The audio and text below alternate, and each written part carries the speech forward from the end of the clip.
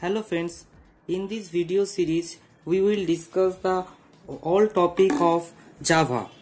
So basically we will discuss about the core Java, and today's topic is object oriented concept. So object oriented concept is something different, which is basically relate the program with the real life. And what is an object? If we are talking about the object, so object is a real world entity. So it can be a real world entity, means it can be a daily uses things like table, chairs and other stuffs. So basically the four pillar of object oriented programming is this. If a programming language supports these four features, then we can say that this is an object oriented programming. So together these four is called four pillar of object oriented programming. So the first thing is that encapsulation, then abstraction, polymorphism and inheritance. First, talking about the encapsulation. Encapsulation means binding code and data together. So any program other than the object oriented programming, the code part and the data part remain separate. If I write a code in C, this is int main, and then I have declared two variable, int a equals to 10 and b equals to 20, another variable I declare as result. Then if I write raise equals to a plus b, so this is our simple addition program in C language. In C language, the code part and the data part. So this is our data part and this is the code part. So this data part and code part remain separate. So there is that's why the C does not support encapsulation. This is the code in C. If I write the same code in Java, the first and preliminary things is class. So first, talking about something on class. So class is a blueprint of your program. Like your home, you are going to design a house. Then first of all, the blueprint is made, and according to the blueprint, the whole house will be structured. Similarly, your program have a blueprint, and these blueprints provided by the class. And now the class have a user defined type like structure. So I can give any name as class. So A is a type of class. Now in C programming, I hope you all know about the structure.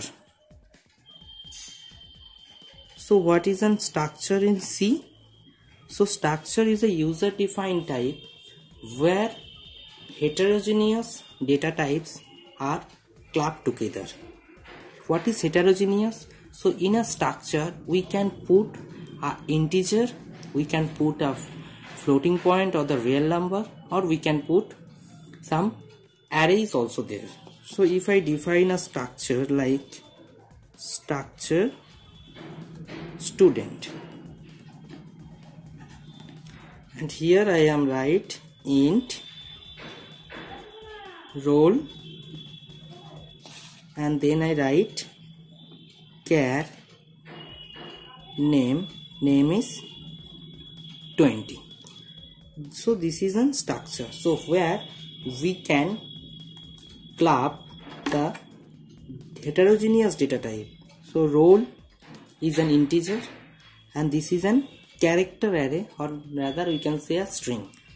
Now basically class is an extended version of the structure. So what I say, class is an extended version of structure. So in structure, what we can do, we have learned that it can support the heterogeneous element together. But in class, these features is also there. It can support heterogeneous element. But how we can distinguish between the class and the structure? In structure, only the data are supported. Okay. In structure only we can define data. We does not provide any kinds of methods or function or rather we can say code within the structure. It does not support. But in class we say that it is an extended version of structure which can be coupled with the data part, as well as the code part, that is the function, or Java the function we say that it is method. Now I write that int a equals to 10, b equals to 20, and another variable I have created int result, and I have defined a method that I have already told that it supports the method. So void add method, okay, and within add method we are creating the sum between a plus b, and after that I am going to print the result. So what is the print command? This is system dot out dot print ln, and within this I have defined the result to print the result. After that every program have a main. So in Java main is public static void main, and we have passed a string type argument. So this is string args. So the argument Java supports, that is array of strings. So args is the name of the array, this args is the name of the array, and the type is string, and this symbol defines that this is an array. Now within this what we can do, we can create the object. So object is created of the class. So a, how to create the object? A is the class name, and this is the object reference. A obj equals to new a. Okay, so what is the utility of the new operator?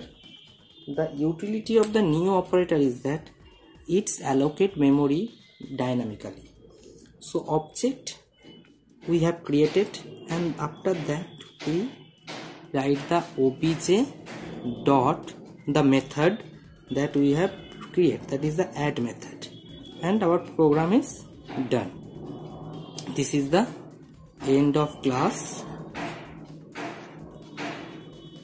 and this is the end of main. Okay, now what is the object? Previously I told the definition of the object is that object is the collection of code and the data. So what is our code?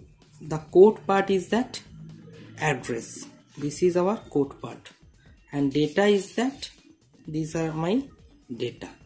So if we just see the internal representation of the obj, the object, so here we have a equals to 10, b equals to 20, and raise, and most important part add is there.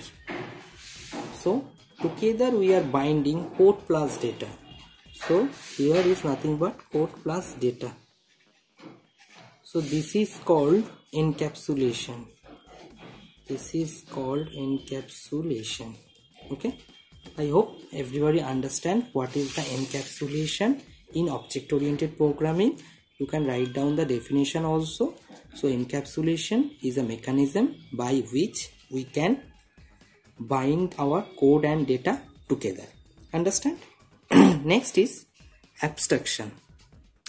So abstraction, in abstraction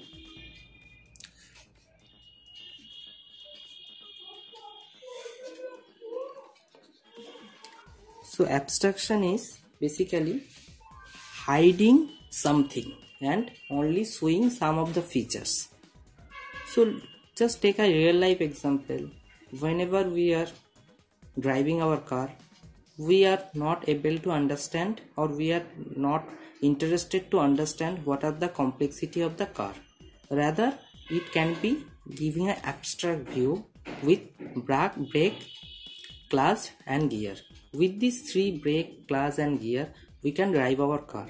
but we don't know what is the mechanical complexity behind this brake, clutch and accelerator. Now similarly, your programming, the abstractions provide abstraction is basically hiding the complexity and provide some of the functionality that is useful. So for this instance, you just understand what is abstraction and how we can achieve abstraction in Java. It will be discussed on the later video series. Second one is polymorphism.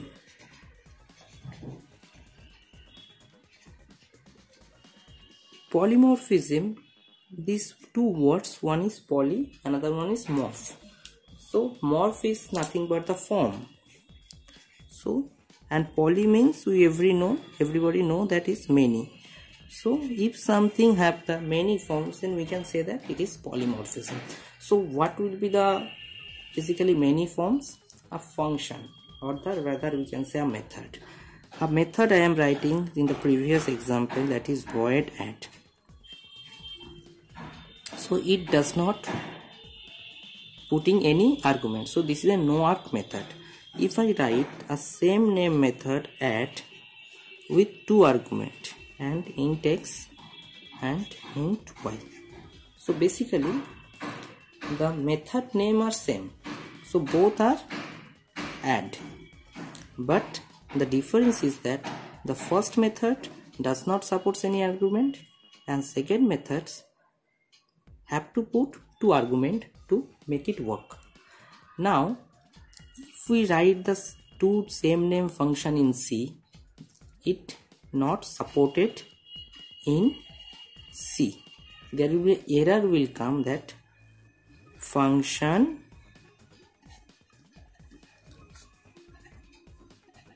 redefine error. That means you have write a function like add, again you are redefine the same name function with different parameters. So C does not support, but Java allows this. Now the question is, what is the benefit of this polymorphism? The main benefit, you can say that you can using the same name function multiple times. So the most important benefit is that suppose you are writing a code with a function like calculating the tax. So suppose you are calculating the tax, a function you have created calculating the tax. After a few months you think that the tax requirement is changes from the government side, but what you can do, you can take the same name function without deleting the previous one and you just put a different parameters with the tax. So whenever we are going to calculate the tax with the new rule, then we will call this function, and if we want to calculate the tax with the previous rule, then we will go for this tax.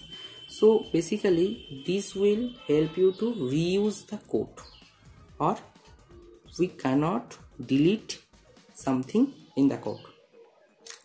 Now how this polymorphism happens, and we will see it later. Now see some of the important question that is asked in the campusing. So first question is asked in campusing, that is, what is the impact of the polymorphism in the real life? So they does not want what are the code behind that. So this is important for your university examination, but in case of campusing or in case of campus recruitment, they want a real life example, what is the why polymorphism needed. So I am giving a real life example, that is, previous method is able to calculate the tax with the previous rule, and the new method will calculate the tax of the current rule. So both are eligible for that. So basically in the campus recruitment side, you need to give some of the example in the real life, then only they were convinced with your interview. Now last one is that inheritance.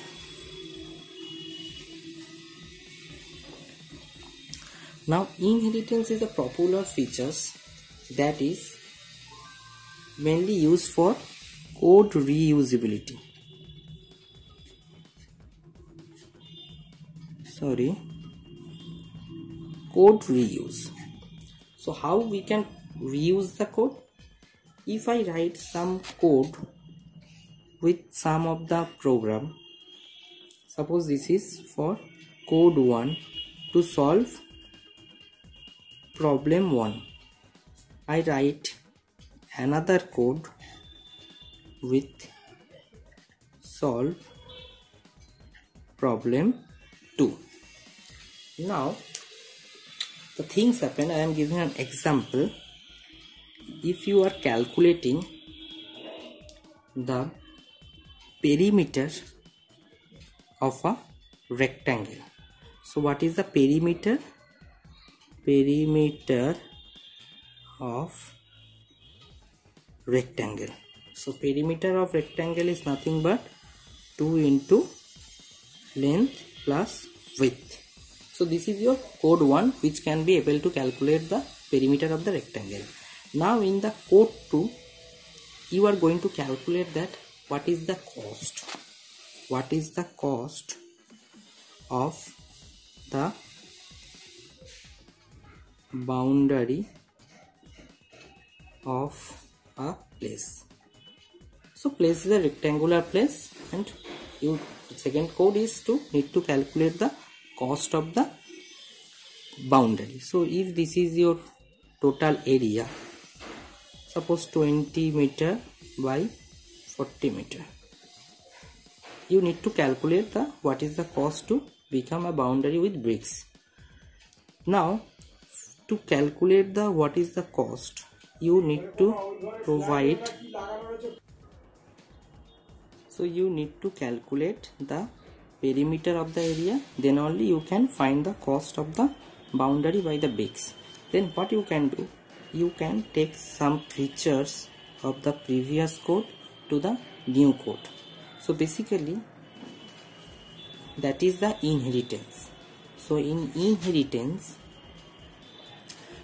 the one code is sharing some of the features to another code. So this code is called the parent,